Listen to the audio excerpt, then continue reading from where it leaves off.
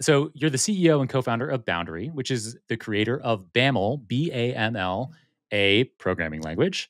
And it's an expressive language for text generation specifically. So our listeners, we probably have a ton of listeners out there who are calling LLMs, fine-tuning them for various purposes. And BAML is designed for them. So tell us about BAML, what the acronym means, Yeah, why you so we'll decided to start with do the this stupid acronym thing. first. Yeah. BAML stands for Basic Ass Machine Learning, but if you tell your boss, you can say basically a made-up language.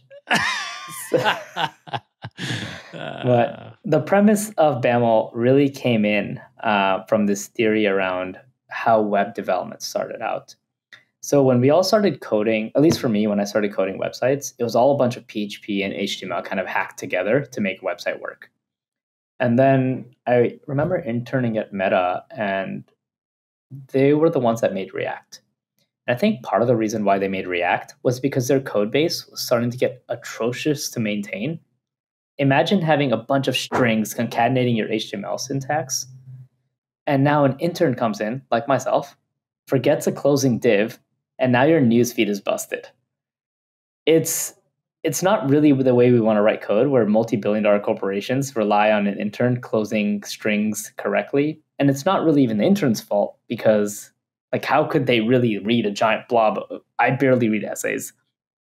How could the intern do that? But a compiler like React could actually correct for those mistakes. If you add HTML and JavaScript into the same syntax by creating a new syntax, those ideas become much more easily expressed. And now in 2 milliseconds, you get a red squiggly line saying you didn't close this div tag. And in that web development loop, it just reframed the way we all started thinking about web development. Instead of being like things are going to be broken, we could do state management because React handled it for us. We could do things like hot reloading a single component and having the state around it persist because React did that for us. It was tastefully done, even though it required learning something new. And we asked, in this AI world that we're all headed towards, we think a few things are going to be true. One, every code base will have more prompts in every subsequent year than it did have in the previous year. And if that is true, we probably don't want all these unclosing div tag type of mistakes existing around forever. And when you say prompt, you mean like an LLM prompt? Yeah, like calling an LLM of some kind. And LLMs, I think, are one start, but I think all models in general are going to kind of be used long term. Models are only going to become more easy to use for people that know nothing about machine learning in the future.